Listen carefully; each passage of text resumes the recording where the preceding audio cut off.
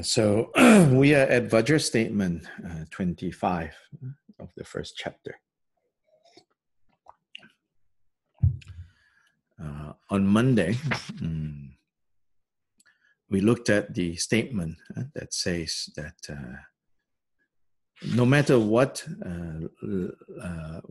no matter which of the three categories of vows, and the three categories, I think it's good to say that way, the three categories of vows, the three categories of trainings is the individual liberation vows, the bodhisattva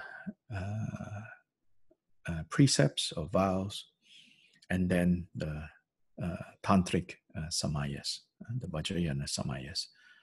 So these are the three categories of vows. So chapter 2, 3, 4 are basically elaborations of these three vows. So 3, 4, 5. So chapter 3 is called the Vinaya Pratimoksha. The chapter 4, the training of the bodhisattvas. And chapter 5, the observance of mantra awareness holders. Those are the three categories of vows. So statement 24 makes clear that no matter what category of vows we are talking about, they all have the single point, the single kind of unity in teaching us how to avoid the 10 non-virtues. And, how to practice the virtues.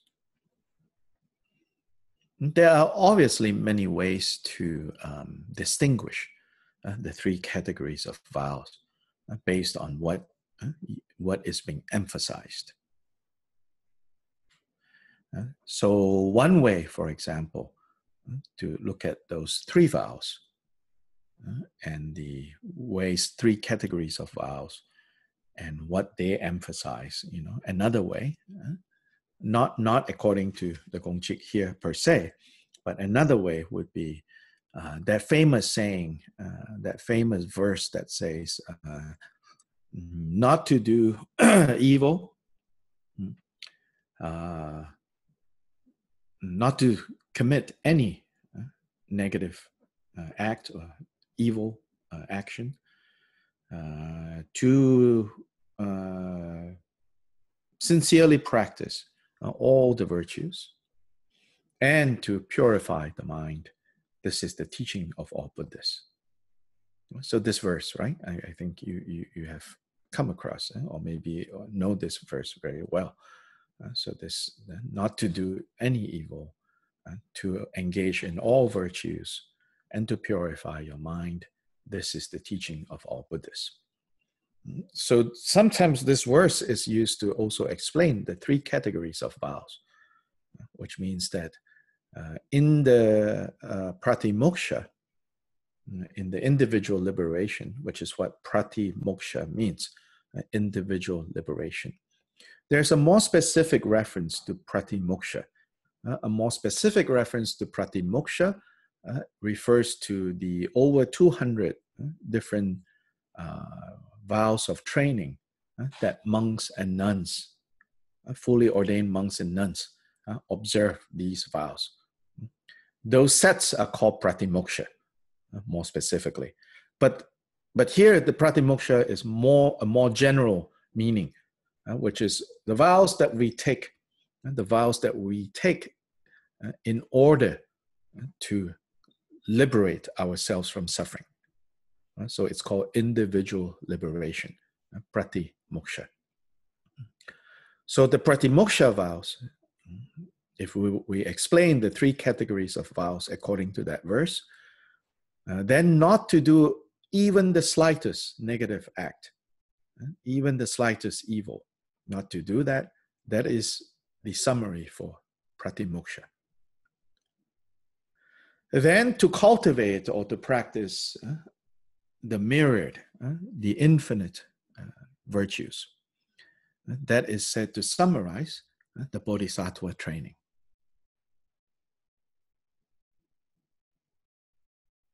Yeah, the practice of the six perfections, for example, the development of the 10,000 virtues of bodhisattvas. Then to purify the mind is said to be, to summarize, the category of the secret mantra or the tantric samayas. So this is also a helpful way of looking at the three categories of vows.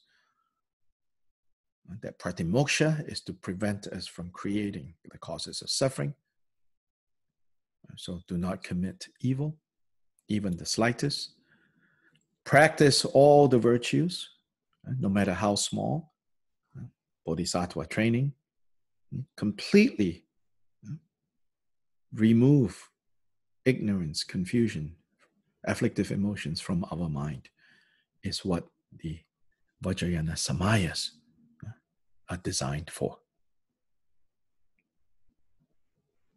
Yeah, so that's another way to understand the three vows. But here, the point in statement 24 is to say the three vows.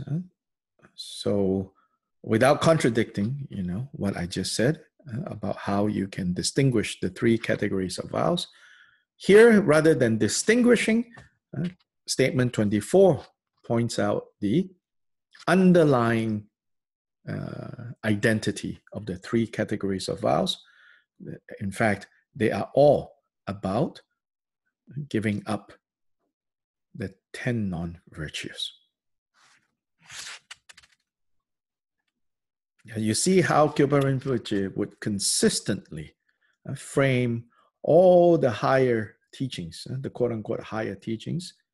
He would frame them. He would contextualize them with things from the most basic level. Avoiding the 10 non-virtues, which, based on my explanation, right, is the first, the pratimoksha. So this is a very clear, style of Kyopa Rinpoche. All the profound things, that like very exotic, very Vajrayana, very high, he always takes it back to, he says, you know what? On the ground level, this is already there. And this is how it is there.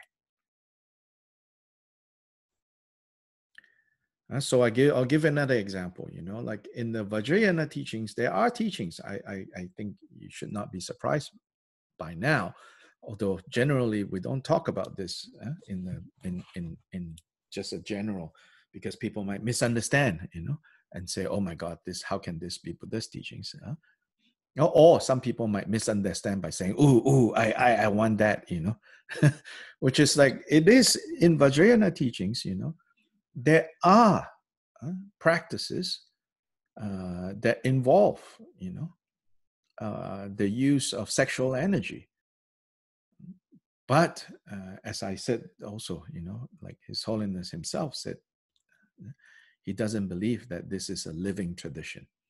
He thinks that somehow, somewhere in the history, in the development of Buddhism in Tibet, that living tradition stopped. So he says now it's all practiced in a symbolic way, not in any. But there's a lot of evidence that, especially the Mahasiddhas in India in ancient times, there is the use, the manipulation of sexual energy, and also involving physical partners and consorts, where there is no mundane, attachments of that sort going on. But even those things, those types of things, Kyoba Rinpoche would again bring it back to the very beginning. He says, like, all this, like, very exotic, and maybe he did not use this word, but maybe you want to say, like, very kind of, mysterious, sexy, trainings, like how you reverse, the energy, and you do not like let your energy out, you have to pull it back in, all of this. Yeah. And there's references like that. He says, Buddha already taught this at the very basic level when he gave this training to monks and nuns and say, do not engage in sexual activity. So he says, what is that really? That is about gaining mastery. He says, it's not about like suppressing, although superficially you look, and of course, I think to be frank, maybe monks, especially in the Tibetan system, they're brought into the monastery at such a young age, right? These monks might just be kind of suppressing, but actually, Khyalpa Rinpoche says the essence of what's Buddha's rule about celibacy for monks and nuns is to actually already begin the training of mastering your energies, mastering the use of your life energies. And he says, if you follow that vow, if you take that vow, then when you develop that mastery, then when the time comes for Vajrayana methods to be used, you have the capacity. Right now, if you're not mastered that, if you are not in control of that energy, all the talk about, harnessing that energy to make things, to make your practice more amazing, more this, more that, he says that's all pointless talk. That's all, in fact, not just pointless, it can lead to problems.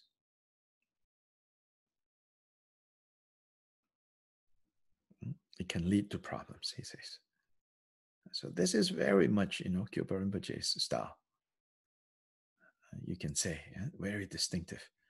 Everything, from the very exotic, very profound, very mysterious, he takes it back to the very fundamentals. And he says, here is where Buddha already gave this instruction, where Buddha already taught this.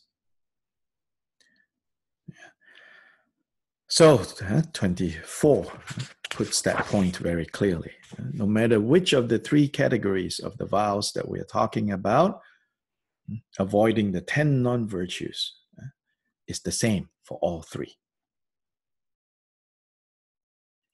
So Sobish's notes the concluding sentence. In other words, non-virtue in any form is to be abandoned through all three categories of the vows. Now Vajra statement 25. The vows become three because their possessor changes. There's some very technical expressions here.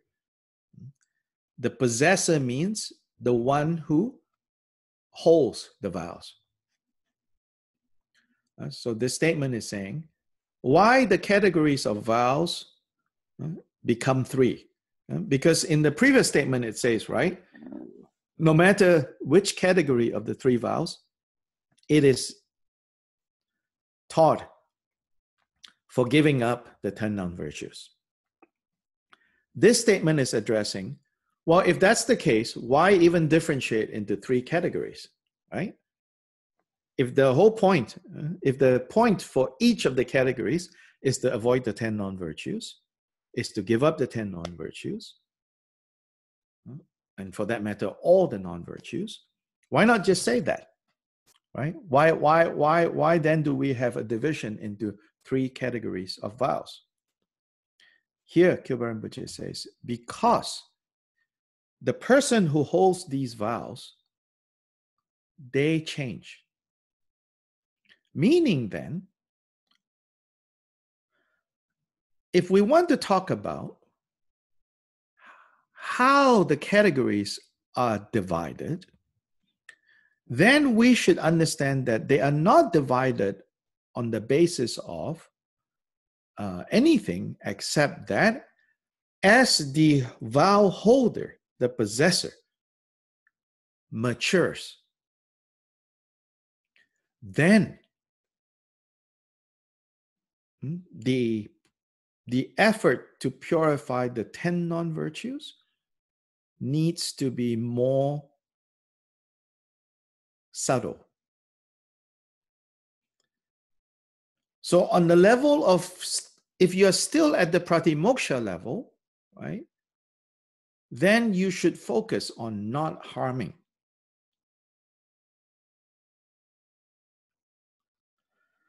When you have evolved to the point that you quite naturally don't harm anymore, or have minimized harm, or at the very least, you are not intentionally seeking to harm, right? Then your capacity to cultivate virtues is there. And so then naturally, right, even if you are observing the literal vow that belongs in the category of pratimoksha, now those pratimoksha vows have turned into bodhisattva trainings. See, at the beginning, I don't want to kill, I don't want to steal, I don't want to engage in sexual misconduct because I don't want to cause harm. I don't want to cause harm to myself. I don't want to cause harm to other people.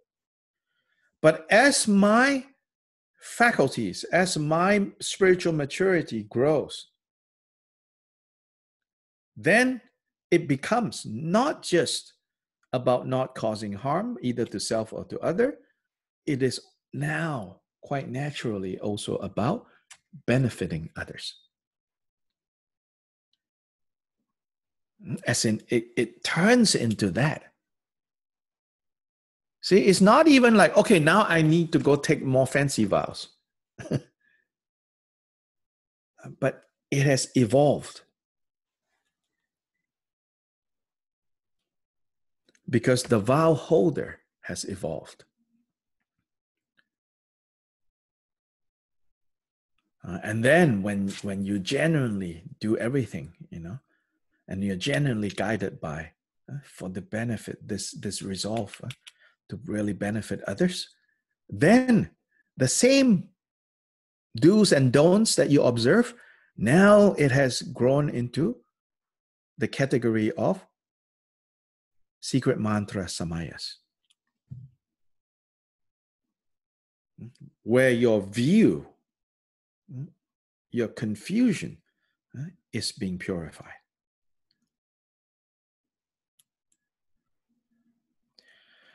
So here, the statement is made in response to people claim that the vows are differentiated into 3 through the different things one must observe.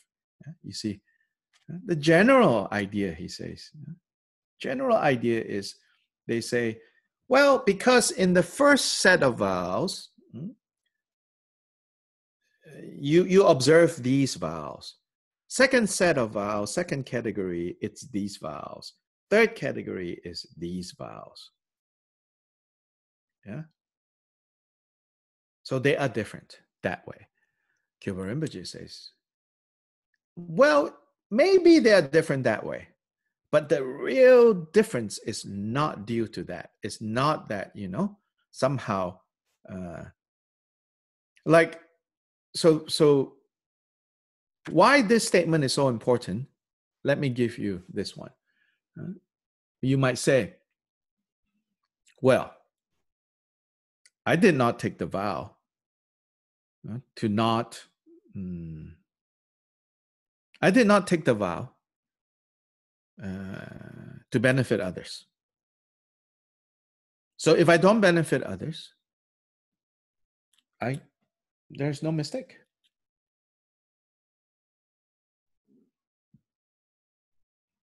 This view will say no. Whether you take the vow or you don't take the vow, if you are not operating from the position of benefiting others, then you will always be trapped in confusion, in self-cherishing. whether you take the vow or you don't take the vow. Or even some people will say, oh, I'm not going to take the vow for not getting intoxicated because I still like to drink. So then, from this view, it says, well, whether you take the vow or you don't take the vow, when you get intoxicated, that is a negative.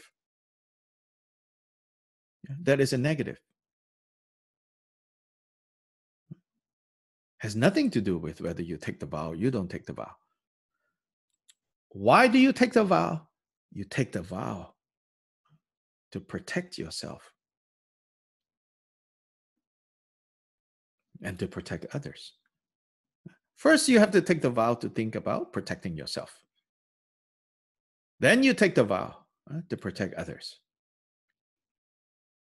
Then you take the vow to go beyond the labels of self and other. That's another way of looking at the three categories. When you're at the level of the first category, all the vows you take, it doesn't matter, even if they are tantric vows, primarily you take it because to protect yourself. But you're at the second level whenever you observe these vows, you are thinking in terms of, I am really, like genuinely, you're feeling like this is really to protect others.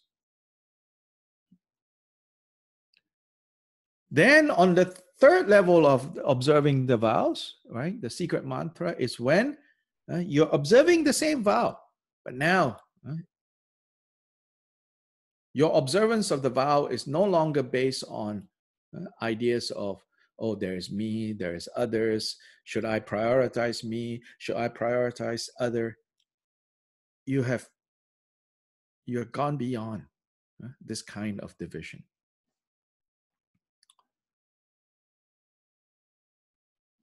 So first, you should wear the mask to protect yourself.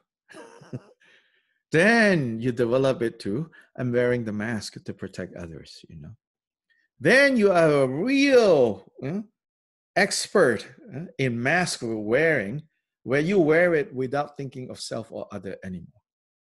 That would be the three vows evolving in the context of wearing the mask.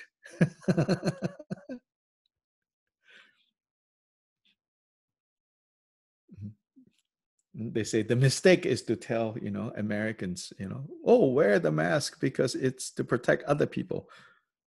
See, no, you have to first start with, you need to protect yourself.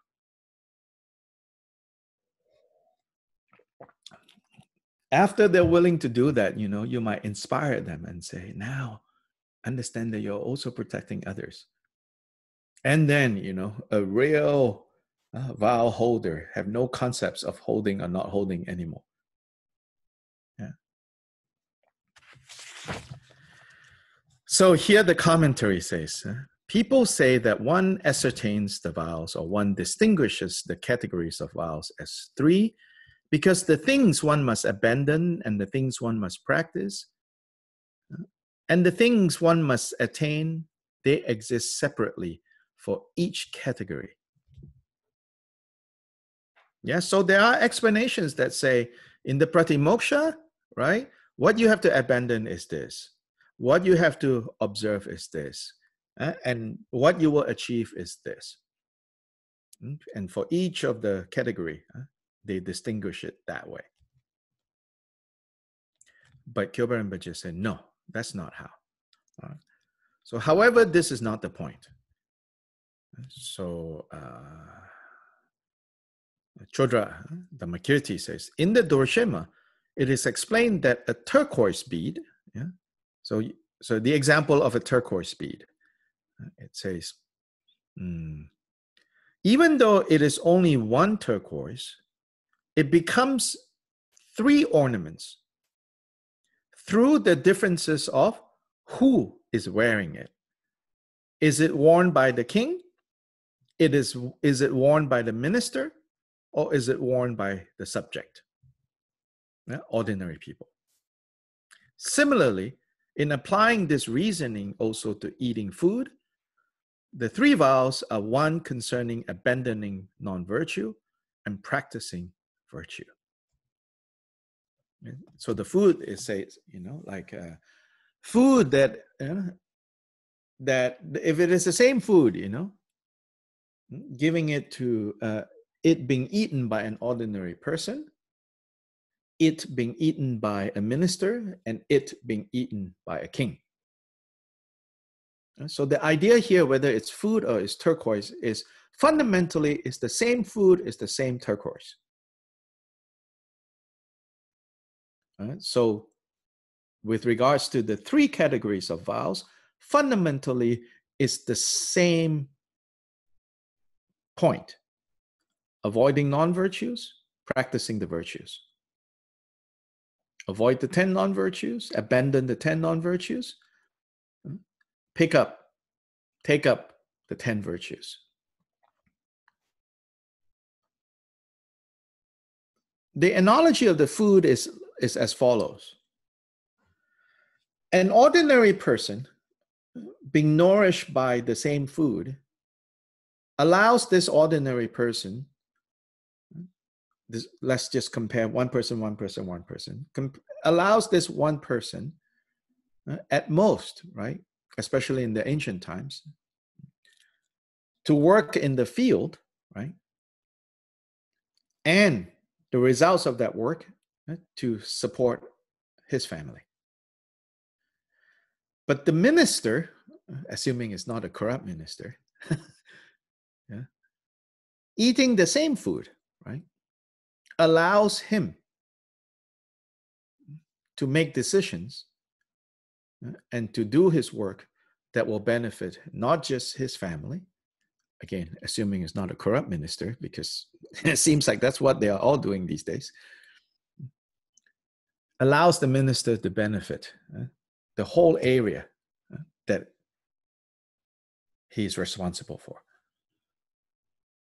That same food eaten by the king allows the king to do things and make decisions that will affect the whole nation.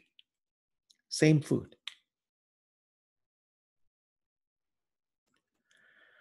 Same, me observing not killing, and His Holiness the Dalai Lama observing non-killing. What changes is the effect and the capacity. So same with that turquoise. It's like on eBay, like way back, people are selling like, the gum that was chewed by some famous person. I don't know how they prove it, but it's like, I remember many years ago, the people advertised this gum was chewed by Madonna or whatever, at some concert, and she gave it to someone,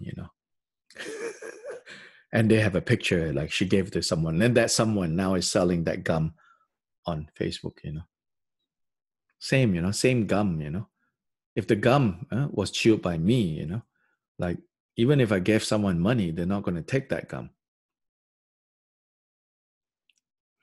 But if it is chewed by Madonna, I say, oh, it's the same gum, But depending on who chewed it, it makes all the difference. So, through the differentiation of the various worthy persons, it appears as if one teaches the ornaments of the foods as individual things, as different things. Thus, by virtue of that, the words through which they are expressed, the three categories of vows, appear as individual expressions. However, the meaning to be expressed is that the virtues one must practice and the evil one must abandon are respectively just one thing. The training in these three vows includes fewer or more numerous ways of establishing them as root and branch precepts. In other words, it just becomes more and more precise. Furthermore, concerning the status of the higher, medium, and lower essence of the vows, concerning the differences in the process of the rituals, place, time, master, and disciples, concerning the manner of the arising of the vows, and so on, they were established as the three vows, which is very well known. So he says, yes, of course, the way you take the pratimoksha vow, who you take it from, how you take it, what are the requirements. He says, of course, there are all those differences. He's not disputing that. But he says, in reality, however, the three vows have a single vital point. And that vital point we have to understand and remember.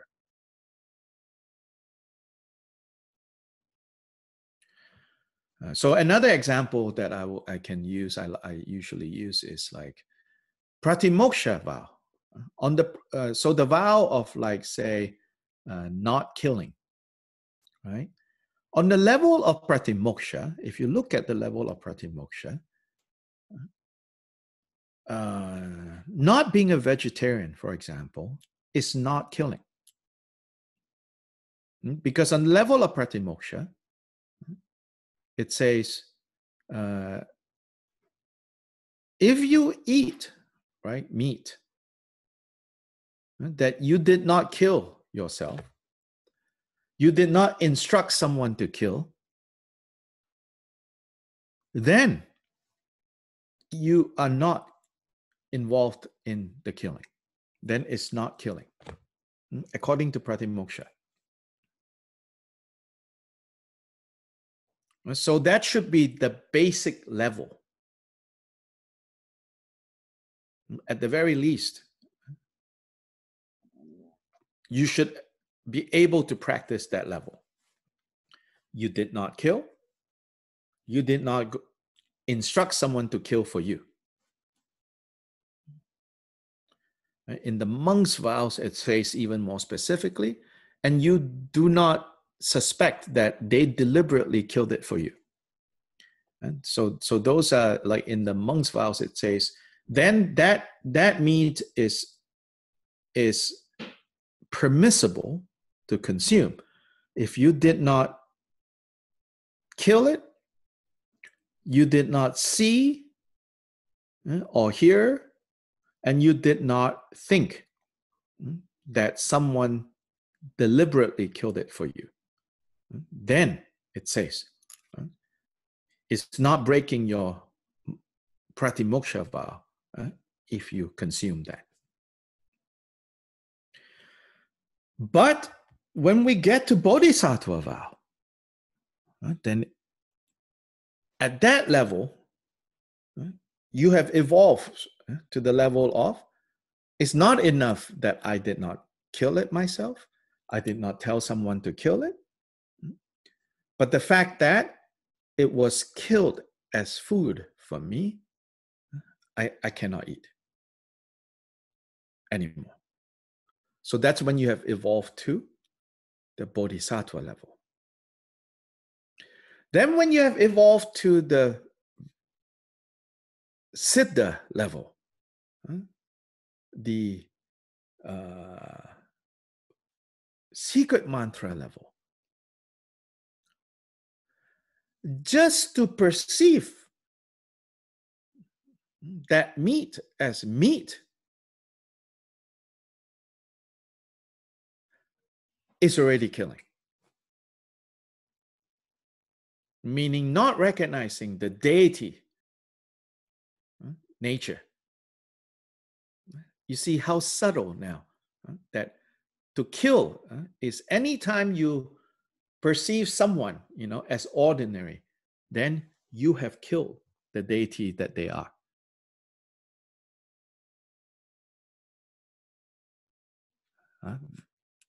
Like you say, well, that's then basically every day all I'm doing is, killing deities left and right and up and down. Yeah, it's true from that level.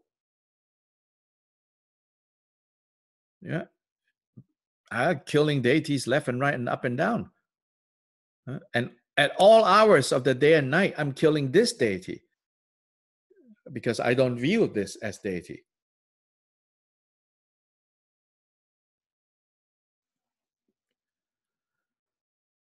So Atisha said, he said, when I first just was training in the Pratimoksha level, when he first became a monk then, in his context. In his context, Pratimoksha means monk. So he says, when I first took my Pratimoksha vows, there wasn't any 2-week period that I did not have something to confess. Because according to the monastic rules, every 2 weeks, there's a purification ritual during the new moon and full moon. So in part, that is the significance of new moon and full moon for us, is that on those 2 occasions, the monks and nuns need to purify their vows. So if they have broken any of their 200 and plus vows of training, they have to purify and confess. It's called sojong or posada. So Atisha said, there is not a 2-week period that I did not find, some pratimoksha vow that I have broken and I need to purify. He said, but then when I took the bodhisattva vows, there isn't any 24-hour period that I could find that I did not break any of the bodhisattva trainings. Because according to the bodhisattva trainings, it's not 2 weeks. It's within a day and night. If you do not confess, then if you do not confess and purify, then you deteriorate your bodhisattva vow. In pratimoksha, the time frame is 2 weeks, basically, that you need to deal with it. If you don't deal with it, then you deteriorate your pratimoksha. But when it is bodhisattva vow, then 24 hours. So it's become tighter. Then Atisha said, and then when I finally, when I received, tantric empowerment and I was given samaya, he said, there is not a moment between one thought and another thought that I could not find an instance of breaking my samaya vow.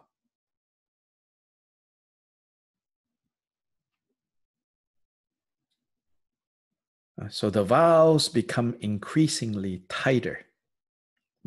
Tight here, I don't think we should think of it as, you become more tight. Actually, you should practice becoming more free. Tighter here means, they're more and more subtle. More and more subtle.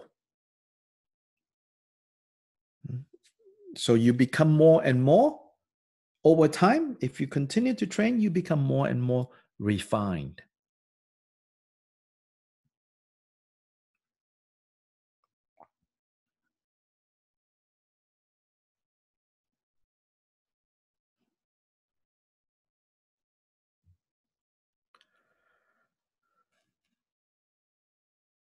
So this is statement 25.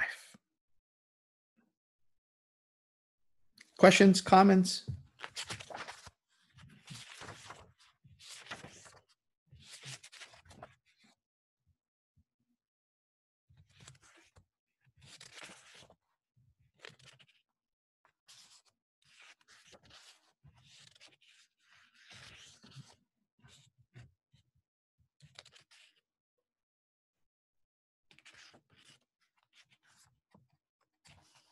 Anyone? Any comments? Any statement?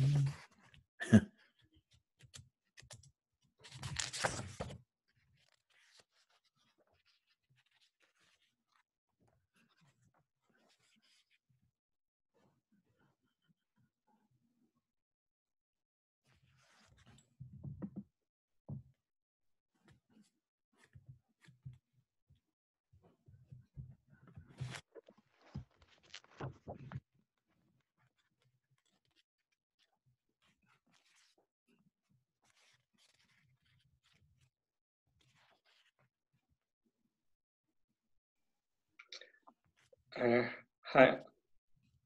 Mm-hmm.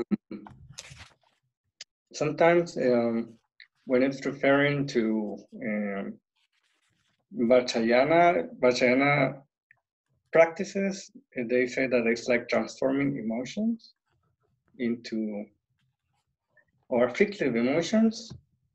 And Mahayana is like about changing them, sort of, I think. And Hinayana is like a sort of avoiding. Right. Yeah. It is, in this context, more or less like this subtle changes in practice. And well, like when you're transforming, it is like purifying.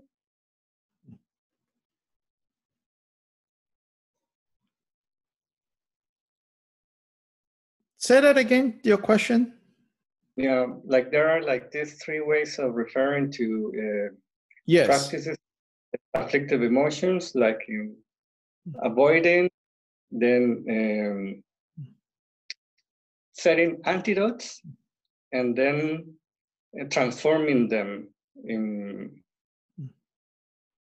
I guess, Yeah. virtue. So from Kyopo Rinpoche's way of emphasizing, he will not use that very common. I'm glad you brought it up. So that's another example where I say you need to study this topic by thinking about how people normally talk about this. It's actually quite different. Kyopo Rinpoche will not use that way of explaining, and what you just said, yeah. Especially, I think, in the writings of teachings like Namkhai Norbu Rinpoche and some of the teachers like Dzogchen, and they like to use that analogy. They say, and not just them, but other Buddhists, other Tibetan Buddhists too. They will say, the Pratimoksha uses the approach of abandoning. And then the Mahayana uses the approach of applying the antidote. And then the Vajrayana uses the way of transforming, right? And then and I think Namkhai Norbu Rinpoche will say, Dzogchen is not even transforming, it's just realizing. Nothing to transform. Yeah. So yes, this is clearly very commonly put in this way. And of course, it's not these modern teachers making it up. There is some reference like that. There are some examples given in some tantras or in some commentaries. Here, Kyopo Rinpoche will say, actually, yes, you might talk like that, but in fact, it is really, when you get right down to it, it is about purifying.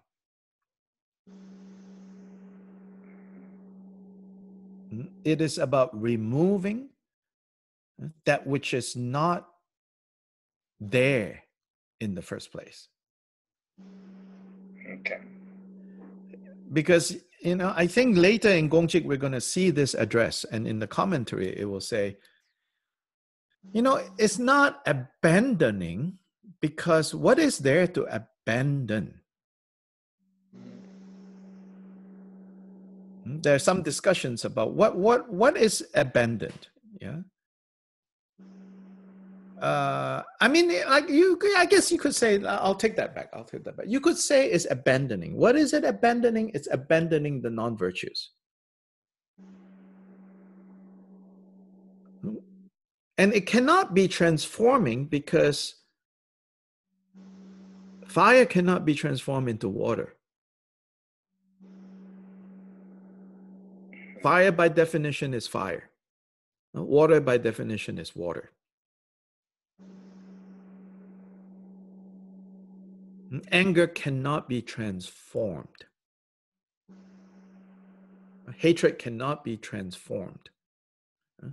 But what makes hatred, that can be relinquished.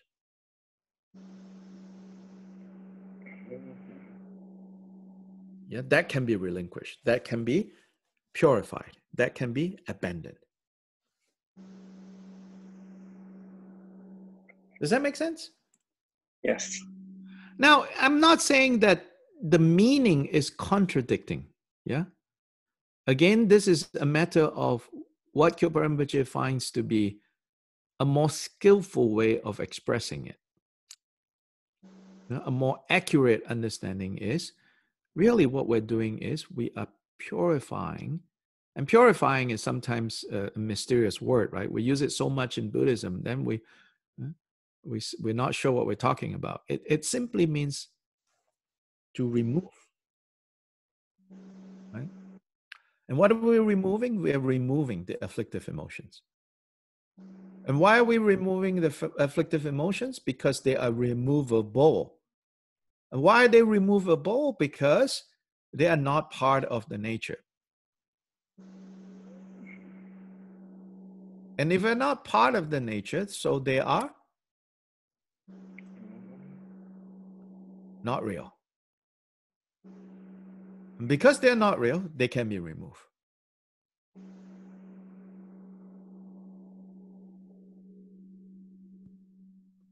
Yeah?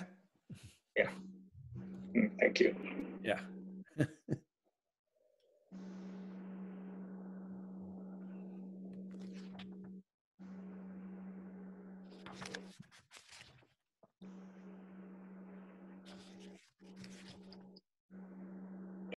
We will come to, I remember, I don't know right now exactly where, but we will come to a more specific discussion of this. I think it's in the chapter 3 on the Pratimoksha, where more detail, Kyopa Rinpoche's statements about this. Is it purifying? Is it abandoning? Is it, transforming? Is it like realizing? In a way, it's all of that. But it's almost, I feel like, Kyopa Rinpoche says, don't get too carried away by poetic expressions,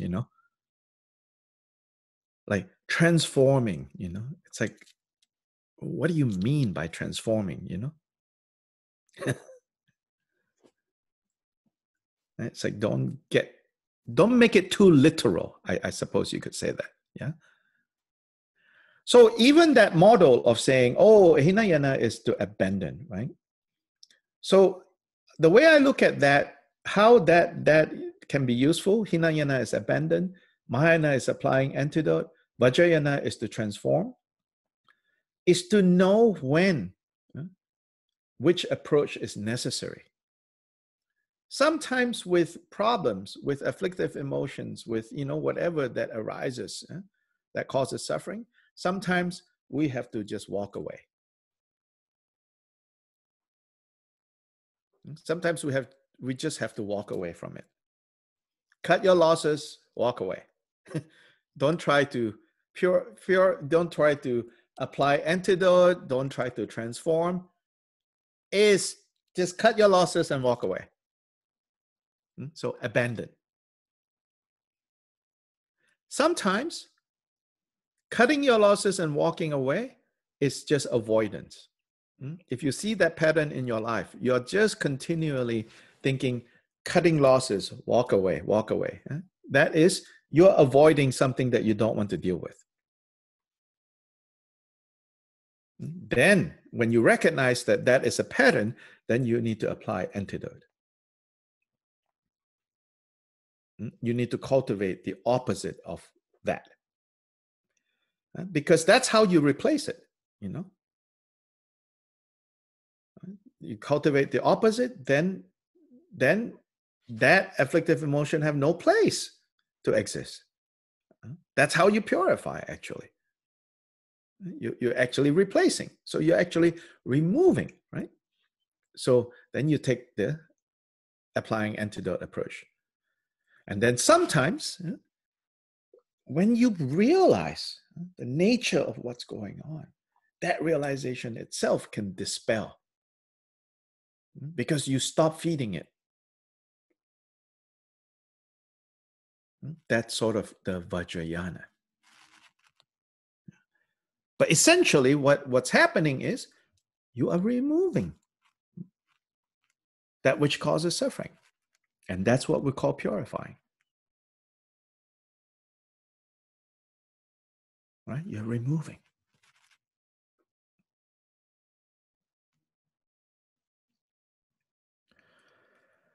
Statement 611. Now we go to chapter 6.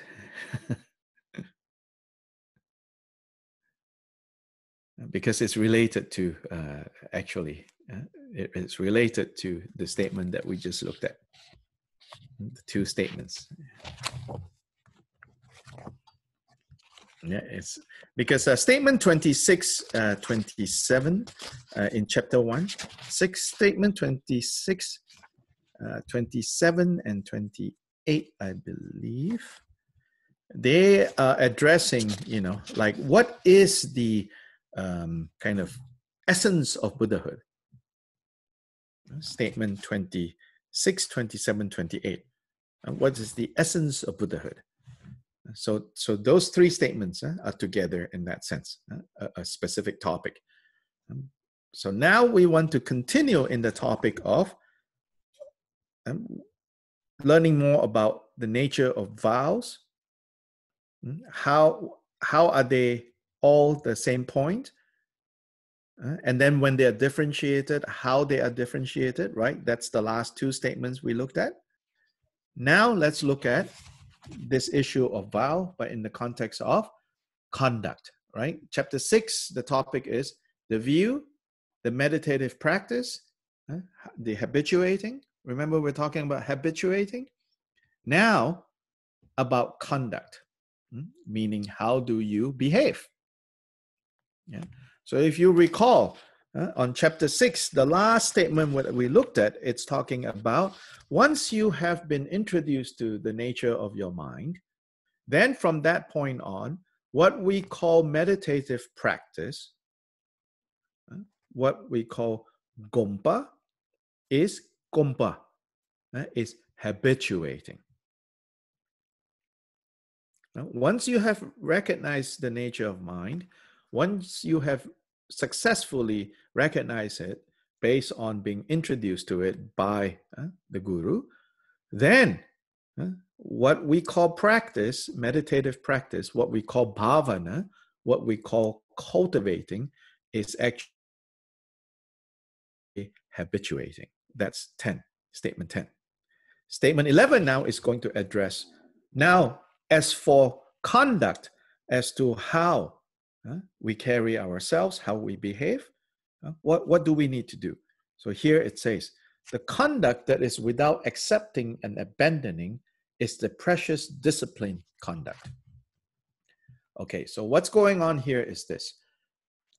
Often you will find in Mahamudra material, in Vajrayana, like highest Yoga Tantra Vajrayana material, and also in like Dzogchen material, expression of conduct that is without accepting or abandoning.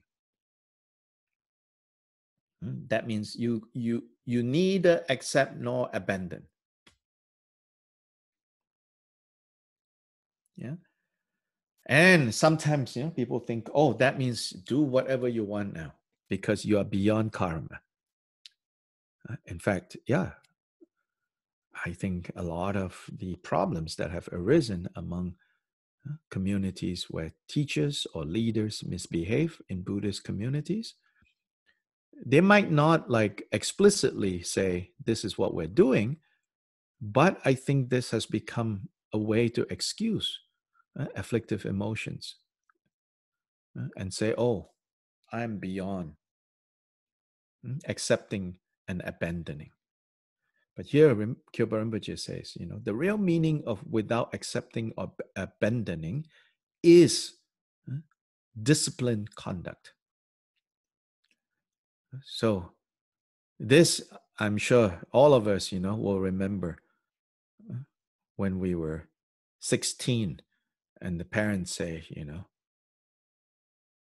and 16 is when we are so committed to freedom, I'm a grown person. I'm free. I need to be free. I need to be free. And then you remember your parents saying, as long as you live under this roof, you are living under my rule.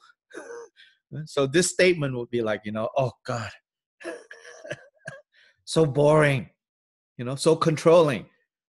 But here, Kilpa Rinpoche says, actually the real beyond accepting and abandoning is to observe the precious Shila, the precious disciplined conduct that the Buddha taught. So this is said in response to, that statement before. People claim that the view is dharmata, emptiness and mahamudra, and that the conduct is freedom from accepting virtue and rejecting evil. So yeah, this is exactly what some of the writings, some of the teachings that you'll hear will say this. When you have the view of dharmata, when you have the view of emptiness, when you have the view of mahamudra, then your conduct should be beyond, beyond accepting virtue, rejecting evil, all of that. It should go beyond that. In fact, like last night, if you were attending the Milarepa series that I was teaching Ecuadorians and Peruvians, the last song, the last sentence, Milarepa says, I'm now beyond accepting and rejecting. Or more specifically, no, it says, now virtue and non-virtue are not two. Right? Virtue and non-virtue are not two. So there again, it's so easy to misunderstand a statement like that, to say, oh, see, Milarepa has achieved the level where virtue and non-virtue is the same now. But this is not what Milarepa means. Right? It means that when you have so completely purified your afflictive emotions, right? You don't need to anymore think about, oh, this I can do, this I cannot do, this I should do, this I should not do. The basis for even creating negativity is no longer there. And therefore, you don't need to say, oh, this I can do, this I cannot do, this I should do, this I should not do, this I want to do, this I don't want to do. That notion is gone. But it's not gone because, you don't care. Because that's another way you can say, virtue and non-virtue is irrelevant now because you don't give a hoot. You don't give a bleep about whatever consequences come. No, that's not what we're talking about here. Here, non-virtue and virtue is non-dual. You're beyond accepting and abandoning because your realization of Mahamudra has completely purified, any possibility of creating non-virtue. So here in Chodra's commentary, it says, the conduct, which is without accepting and abandoning, of the realization that is true reality and emptiness, is the precious disciplined conduct. All evil and non-virtue, which is not to be accepted, is primordially what is prohibited. All virtue, which is not to be abandoned, is primordially what one must accomplish. So that's the definition of the precious conduct. Such a disciplined conduct is the abandoning of attachment and aversion. So this is very helpful. To be free from accepting and rejecting, or here translated as accepting and abandoning, means to be free from attachment and aversion. Attachment to what? Not attachment to, like virtuous conduct. and aversion towards non-virtuous conduct, but attachment to what you like and aversion to what you dislike. Such a disciplined conduct is the abandoning of attachment and aversion, the conduct free from accepting and abandoning. Alternatively, the meaning is that the cause or source of samsara and the lower realms is not allowed, is proscribed, as I said, and the path of liberation and nirvana is not abandoned.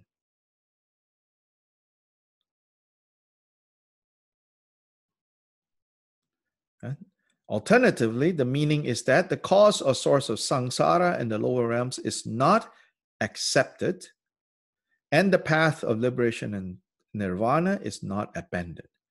Moreover, one does not accept that to which one is attached, and one does not abandon that for which one has aversion. Meaning the things that you don't like, that you habitually don't like, at this point, you no longer try to push them away. Things that you're not comfortable with. People that you don't like, you don't try to get rid of them. Things that you like, situations that you like, people that you like, conditions that you like. You're not attached to them. So he says, this is the true meaning of without accepting or rejecting. Therefore, the Lord Drigungpa said, the conduct that is without accepting and abandoning is a body and speech that is free from attachment and aversion. If one has a mistaken understanding of that, then one roams in samsara. So the intended meaning of accepting and abandoning, and therefore going beyond accepting and abandoning, is to be without attachment and aversion.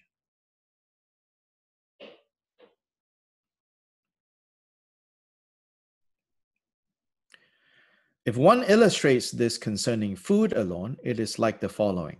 The Shravakas eat food as a nourishing medicine. So eat with the thought, to reverse the illness of hunger, I will eat this.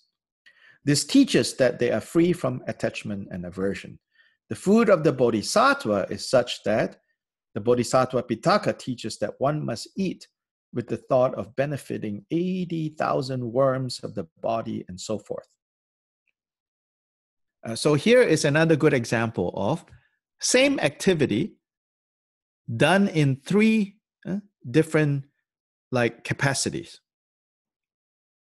So at the pratimoksha level, when you eat, you have to think, this is medicine for counteracting the illness of hunger. So in this point, I am not even a practitioner of pratimoksha. Because most of the time I eat, yum, yum, so good. It's due to attachment, yum, yum, yum, this tastes good, this doesn't taste good, So much suffering and trouble, between here and here. Between here and here. That's it,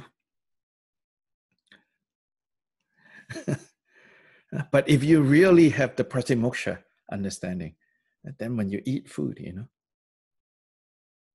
say, this is medicine. Then if you evolve to the bodhisattva level, then you're thinking, oh, not only this is food to overcome hunger, this is also nourishment for all the worms that depend on my body being alive. All the germs, I'm feeding them. Then the mantra practitioner offers the inner burnt offering to the mandala of the deity of the body and the three seats. The three seats is talking about male and female Buddhas, male and female bodhisattvas, and male and female wrathful deities. This is the vase empowerment knowledge, understanding. As it is said, foodstuff and similarly beverages you should take up with it as you find it. Since pleasant and unpleasant are only thoughts, you should not in the least be attached to it. So this is a quotation from the Hevajra Tantra, a Vajrayana source.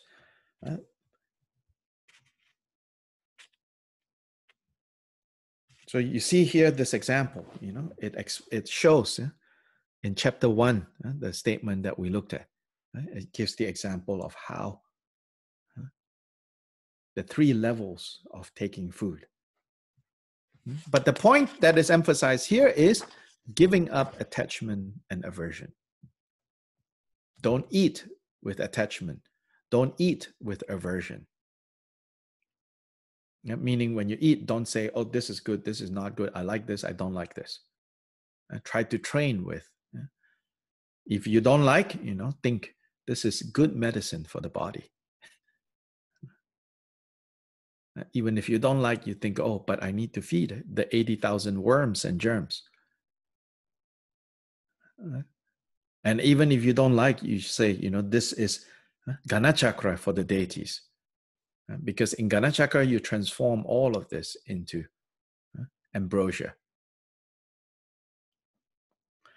Briefly, the meaning is not accepting virtue and not abandoning evil. So the meaning is not accepting virtue, not abandoning evil. Yet, in the pure conduct, there is no thought of being attached to virtue and averted from non-virtue, no matter how low or supreme low or middling the object is. So important is don't be attached. Now, the conduct that someone accomplishes who possesses the realization of the view.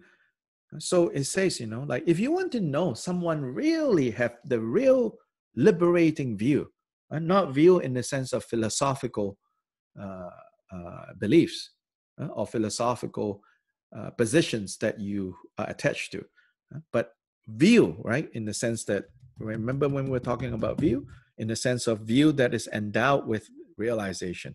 If you want to know, it says, if someone has the view that liberates, then look at the person's conduct. It's a conduct by way of the absence of attachment and aversion toward what is the essential thing. That is the precious 3 trainings.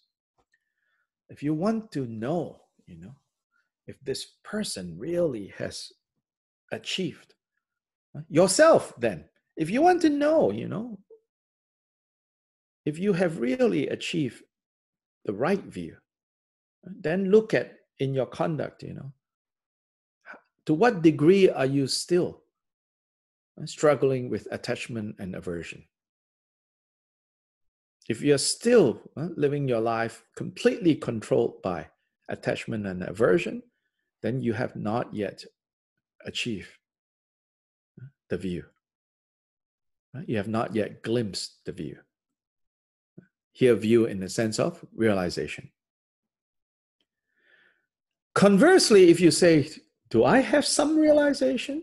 Well, sometimes that's hard to figure out, You're like, I don't know. Do I or do I not? That means, first thing, that means the realization is not very powerful, but it doesn't mean that there's no realization. So the way to gauge that is to say, since practicing Dharma, have my attachment and aversion remained the same or become less? Or increased? If it has increased, then, not going in the good direction. If it has remained the same, that means you're not applying this right. But if it has been reduced, then must be, some realization is there. Even if it is fleeting, some realization is there. Some realization about nature of things, nature of mind is there.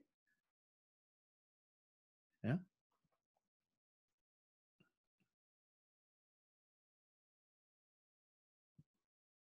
Dr. Hunt, Yes. what is the 80,000 worms?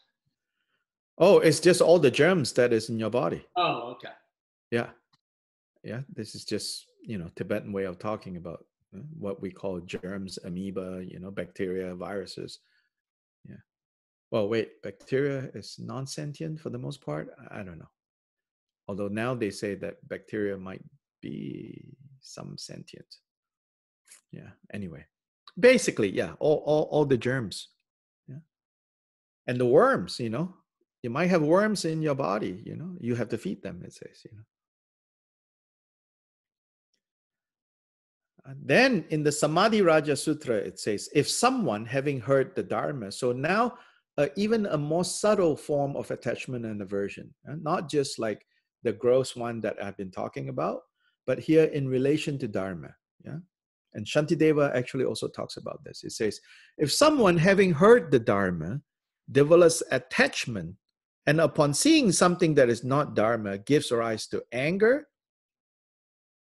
if he overcomes such arrogant pride, that will be good. So even with regards to Dharma, we have to be careful so that it doesn't get mixed up with pride. He says this is basically pride. Because you have like embraced the Dharma, right? Then when you see Dharma, you develop attachment towards it. And conversely, when you see that which is the opposite of Dharma, somebody doing it or somebody expressing it, then you get very angry. Or if someone insults Buddhism, or if someone insults, Tibetan Buddhism, or if someone insults, your guru, then you become very angry. Here it says, if you overcome such arrogant pride, and this sutra here really points out exactly what's going on is basically your pride. Because you say you have associated yourself with this. So when someone says something about it, it's not even you're so concerned about damaging this, it's your pride. If you overcome such arrogant pride, that will be good. Otherwise, by the power of pride, you will experience suffering.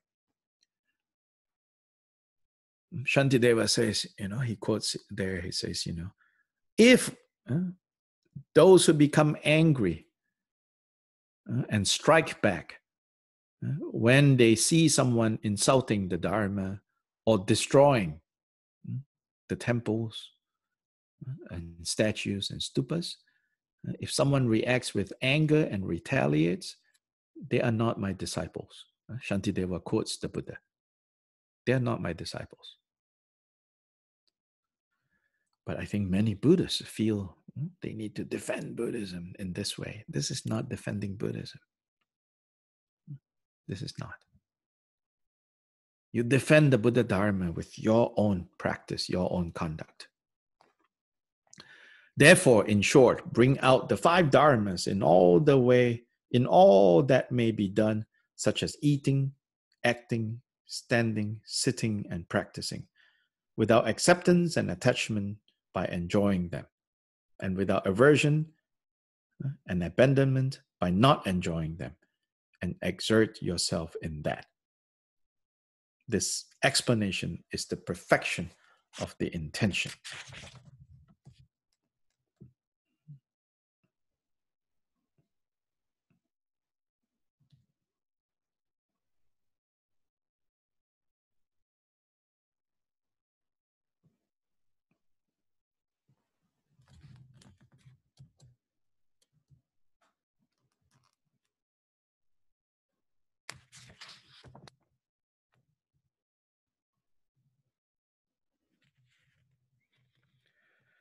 Yeah, so in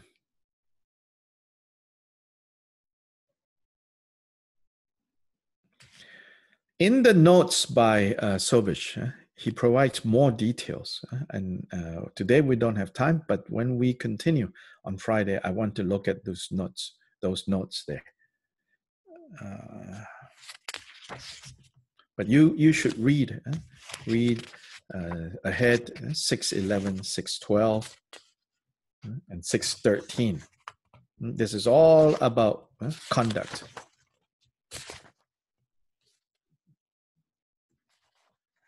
Then 6:14 is about the qualities. It says Mahamudra is the embodiment of all qualities. And that links us back to chapter 1.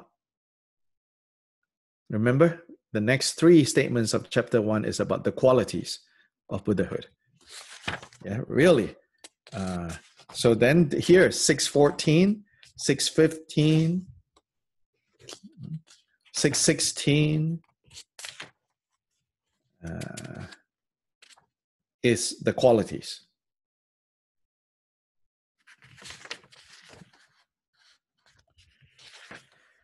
It's amazing, the connection between chapter 6 and chapter 1.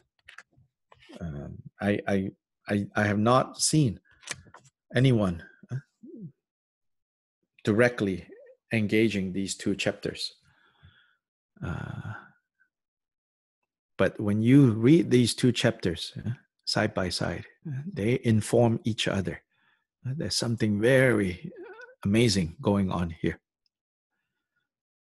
I had a sense that there was a connection. So I'll be forthright with you. I have a sense that there's a connection. When I first read about how in the earliest commentaries, the arrangements of the chapters, sometimes what is now chapter 6 was chapter 1, and what is now chapter 1 is chapter 6.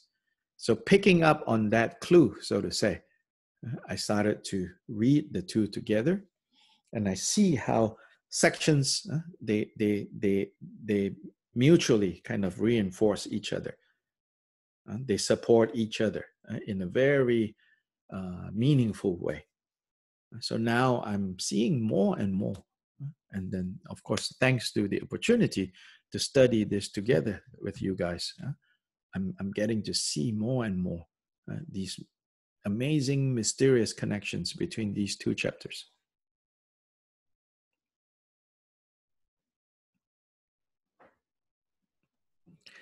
Questions or comments?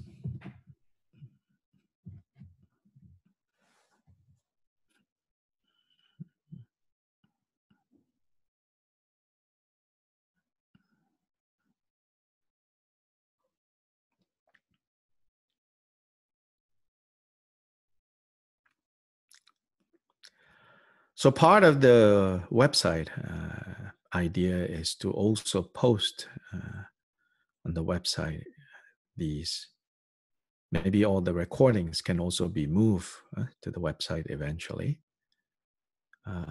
Then maybe also like short reflections like that on the Gongchik is published on the website. I think it's useful for us to go back and look again and again, Again, the format of Facebook is not very conducive to a sustained engagement. It's for the, attention deficit disorder types, which is increasingly all of us. So Facebook can direct attention to the website, as a way to take the next step, sort of evolve. You start with social media, then you get to the website.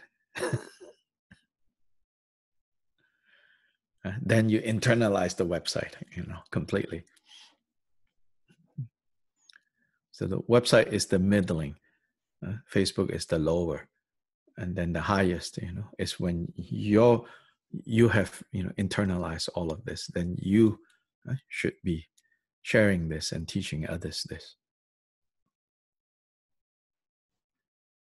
You should make those aspirations, not out of pride, but out of like, I need to take a leadership role in whatever leadership, but I need to take a leadership role in ensuring that these precious teachings are passed down. Directly, indirectly, assume leadership role, take responsibility, support efforts to make this more available in a more skillful way. Not available, like I said, you know, sometimes available becomes so scattered, then it's also not useful. Yeah. So that's it today. And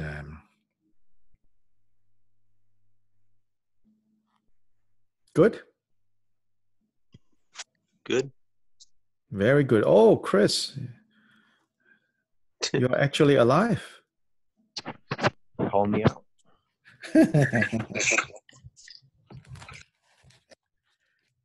Changju Semchu Rinpoche